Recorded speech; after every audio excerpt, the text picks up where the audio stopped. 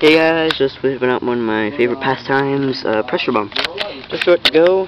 Got my vinegar and water down there. And this little tinfoil thing, it's full of this baking soda over here. The dollar store sells this, $1.99 a box. Pretty cheap for it. And they sell vinegar as well. So very cheap stuff, and it works just as well as the expensive stuff. So I'm gonna start doing this right now, man. And last time I did this, it freaking hurt. Even though 20 feet away, it came right back at me, hit me right in the leg. So, and you gotta have the cap ready. So, I'm gonna stick this in and cap it quick. Alright. And it's in. There it goes, there it goes. And that cap's on there as hard as you can. A little bit of it's starting, all of it, and time to shake her up. Oh yeah, and the pressure's building really fast, really fast. Squeezing, not gonna go just yet. And what you want to do for a second or two, if you want a big explosion, just leave it to cook a bit, right? And if this explodes, it's gonna be loud, and I think it's going to. You can see the cap bulging. I don't think you can from here, and I can hear it expanding as well. So if it doesn't explode in, I'll count, say, a minute. Yeah. So, when we go up to this, I'll even show you. Hopefully this doesn't explode right here. Oh yeah, it is so expanded right now. And it's still going, there's still some carbon in there.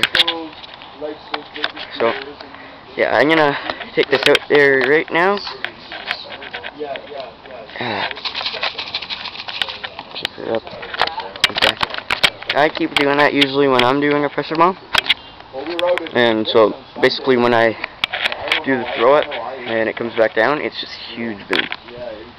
Alright, so I think the baking soda just about gone. It's still cooking in there. So, this is my best way of making a pressure bomb. And, well, this is just a good bottle for it, I find. It's, what is it, Nestle or Pure Life, whatever the hell it is. Here. Can't be afraid of it. And it's just about good. Yeah, it's Nestle Pure Life, same thing. Alright, yeah, it's just about good. So, I'm gonna take this out now. I'm gonna throw it. I'm gonna switch hands with the camera. Alright. So, here it goes. You don't want to throw it at a car because they'll get pissed, right? I'm going on my street.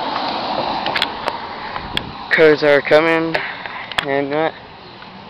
And let's throw it over here in this factory over here. Right. So, we're in the hole, dude. Here it goes, it's gonna explode hard. Oh, oh, oh, oh. You hear that one, guys? That was a nice one.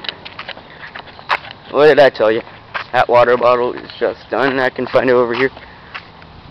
This right here, my friends, is where it went off. Yeah. All under here.